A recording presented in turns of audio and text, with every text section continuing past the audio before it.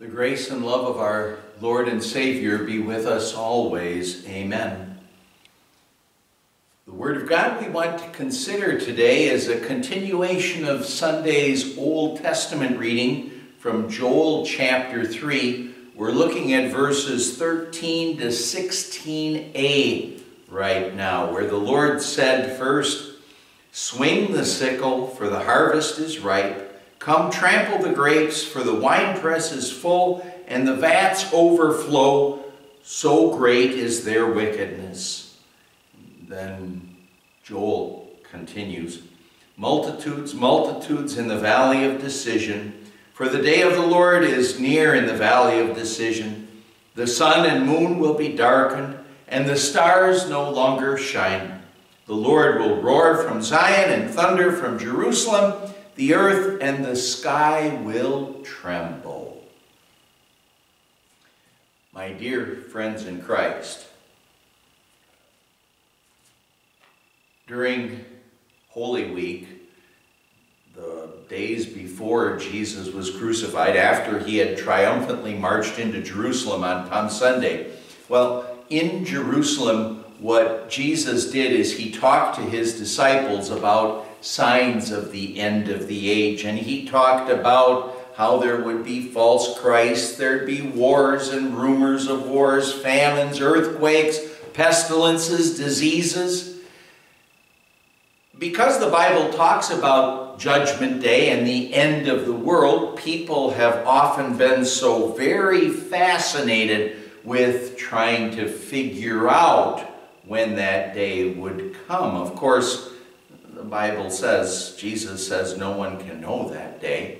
But people have been fascinated with that. Books have been written about that. This past Saturday, I had someone who asked me just kind of point blank, with everything that's going on because of COVID-19 and all of the other problems that are going on in the world right now, is this it? Is Judgment Day just around the corner? Well, when I'm asked a question like that, what I often like to do is, refer to the fact that my dad, my grandfather, my great-grandfather, all were pastors. And I don't know this for a fact, but I would kind of believe that with all of them, as was the case with me, that we probably all began our time as pastors looking at the world and thinking about how bad things sometimes are spiritually in this world, a rejection of God so great that we probably all began our time as pastors thinking before the time that we'd retire or go to heaven, that the Lord would come first. Actually, though, when you look at the situation, you'd say, yes, well, what is true is that the Lord, he could come at any time. He could come before I finish this devotion. His coming, it could be way off in the future. We just don't know. So, yes, Judgment Day could come at any time, but the point here as we look at this reading as we think about Judgment Day, really what we want to realize is that my concern, your concern, isn't so much about when it happens. That's in God's hands. The real question for us is about being ready and being prepared for when that day does come. Well, the Lord says, "Swing the sickle, for the harvest is ripe. Come trample the grapes, for the winepress is full, and the vats overflow. So great is their wickedness." On Judgment Day, there will be the harvest of both believers and unbelievers. Believers will be harvested or taken to heaven. Unbelievers, they will be harvested or sentenced to their eternal punishment. In this verse, we can kind of maybe focus on the Lord talking about unbelievers being harvested to their eternal punishment. Well, the Lord said, swing the sickle. Swing the sickle, because their time of grace is over. Their time, their opportunity to learn about the Savior, that's over.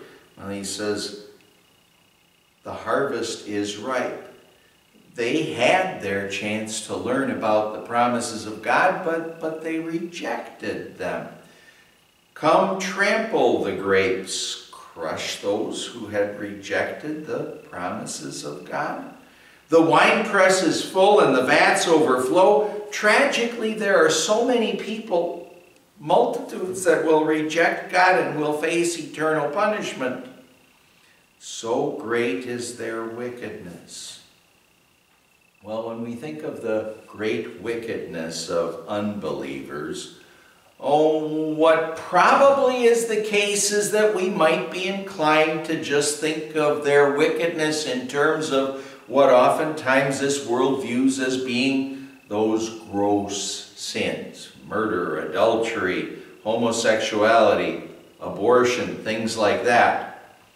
But actually, when it's talking about their great wickedness, it's talking about all sin. And we can add to that list things like gossip, slander, telling lies, even what people would think of as white lies. That still is lie, it's still a sin. Lies, hatred, anger, greed, lust, all sin. But even as believers, what we tragically have to say is that our wickedness is great too on our own. The Apostle Paul said, there is no difference, for all have sinned and fall short of the glory of God. However, the real wickedness of the unbeliever is not necessarily the specific sins, but the fact that that person has rejected the grace and love of God.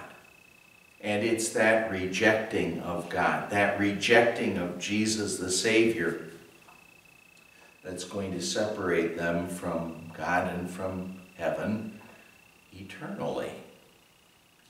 Joel said, multitudes in the valley of decision, for the day of the Lord is near in the valley of decision. The multitudes that Joel is talking about here is talking about, well, all people. All people who have ever or will ever live. That's the multitudes here. And what's going to happen on Judgment Day is God will raise all the dead, and all people will stand before the judgment throne of God. But it's going to be a wonderful thing for us as believers, because by the grace of God, because we've been called to faith, because the Holy Spirit has made us believing children of God, well, what's going to happen is our Savior is going to say to us, come and be with me forever. But Jesus will also say, depart from me forever, to those who have rejected him.